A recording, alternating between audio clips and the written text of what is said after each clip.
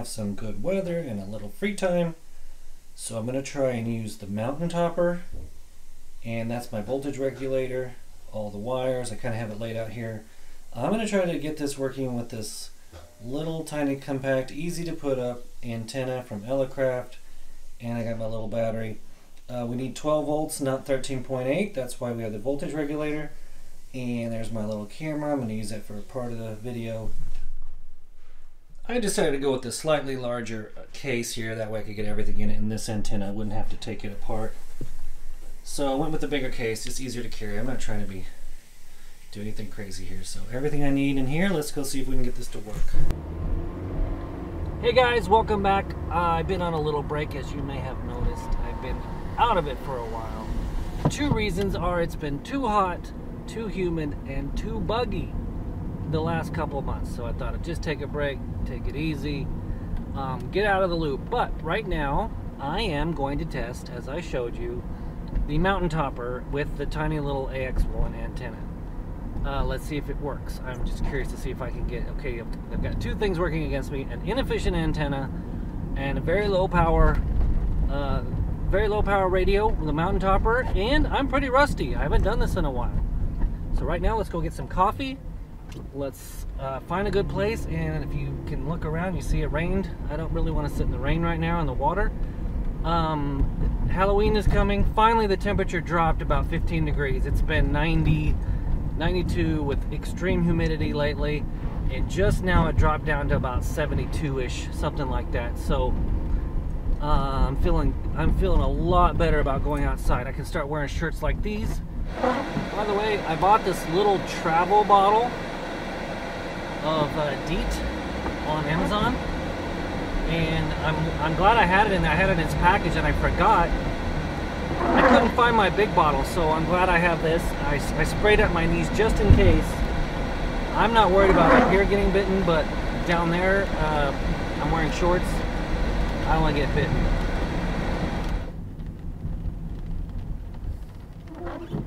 So I got my coffee, and you kind of see that I've got a problem with this sprinkling rain right now. I don't think there's nothing big here, so there's no thunder and lightning to worry about, but I prefer not to get stuff wet. So I'm gonna find an easy shelter that can sit and be dry and try to get this done. Okay, so I apologize for the traffic noise, but there's a highway over there. It's raining. I don't have a whole lot of places I can go, and there's no lightning, so I think I'll be okay. But let's get set up. I'm gonna go ahead and put the antenna up first. I got a new notepad. It's kind of nice in that it kind of holds itself open in case the wind is blowing, and it has a pocket for pens and stuff. Everything you see here, I'll put a link in the description. All right, so antenna first, and it's gonna get a little wet. I don't like that. I'm gonna do it anyway. This is a camera mount, and this antenna, 20 meters is where I'm gonna be working today. Should screw right onto a normal camera mount. I carry a bag of connectors in case I forget them, which I actually just forgot. I forgot to get the connectors, and I had to go back home and get them. How many times am I going to do that before I learn? So, real simple, I've got I forgot the name of it, the AT1. I'll put a link in the description. I have it on a camera mount. Got a pretty thick 40-foot cable here. I like to use that cable because it stretches things out and I get it far away. I kind of have it hidden over here behind the tree, just in case. I don't want any attention, police car drives by or something. That is the easiest antenna to put up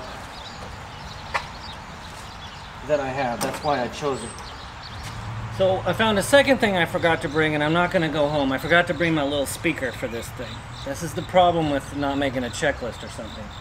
So I found these little headphones in my car, and you're not going to be able to hear what I'm doing, but I'll put the text out there. Sorry about that, guys, but only I'll be able to hear. Cheap headphones. I'm glad I kept them in my car. Otherwise, the whole video would have been ruined. Alright, positive spirits. Keep my spirits up. Power goes that way. Voltage regulator, 12 volts. The Mountain Topper is supposed to operate at 12 volts, I think, not 13.8. So it's very important. These are the kinds of things that's very easy to forget. The wires in between things. So lay everything out beforehand and practice, practice, practice, practice.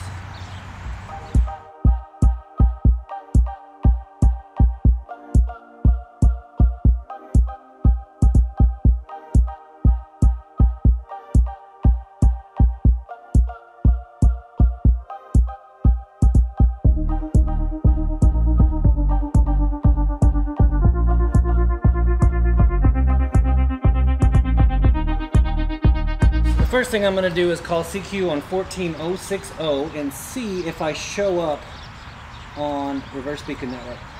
These headphones are terrible. Alright, now I'm going to check reverse beacon network. Okay, so I think I may have over-challenged myself, especially bad with this noise back here, and I'm not hearing anybody. I'm not even hearing anybody, like there's not even noise or any other. So 20 meters, I'm stuck on 20 meters because of that. That's resonant on 20 meters, and I don't have an antenna tuner for this right now, so I may have over-challenged myself. I have shown up.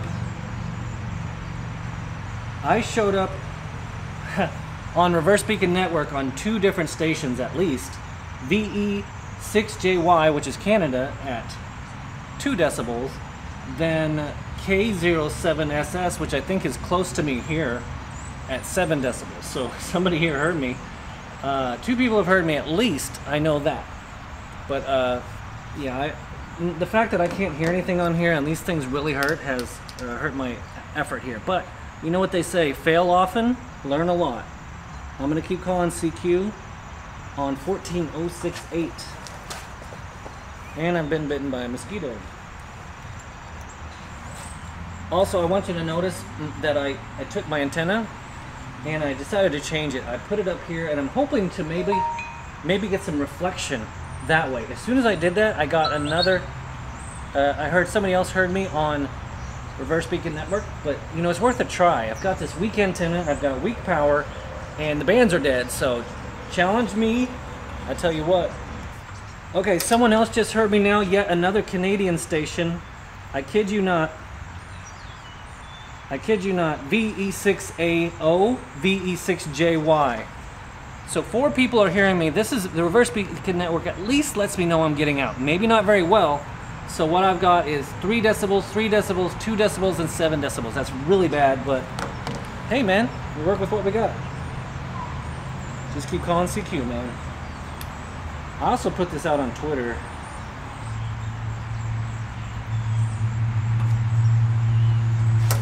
So while we're here, let me tell you about this app. There is an app called Ham Alert, and you can actually put all kinds of rules in there for yourself and for other people. So if they start transmitting, you will get an alert. And I've been getting alerts for myself. I think this is it right here. Here, I'm getting alerts. They come right to your phone, so you don't have to go to the RBN. I think this is linked up to the RBN, but you see K4SFC? I know that he was transmitting at this time. This is a couple days ago, whatever. Then I'm transmitting now. But this app called Ham Alert, maybe if you're interested, let me know, and I'll tell you more about that. But it will actually come, all your friends will come to your phone, and you'll know that they're online. Let me know if you want to know more about that. Now, I don't know how good the band conditions are, but if I had had a wire, one of my high-end feds or something, this probably would have made a contact by now. An inefficient antenna with very low wattages. I know this is very difficult, and that's why I'm doing it, to find out, can I make a contact using this setup? So if I go traveling, I'll know, you know, is it likely to make a contact or unlikely? Unlikely. I am hitting the reverse beacon network though, that's good. Okay, so sometimes I do go out and I fail, you know. Had I put up a long wire antenna, probably would have made a contact, and if I would have brought a better speaker, I could have heard better.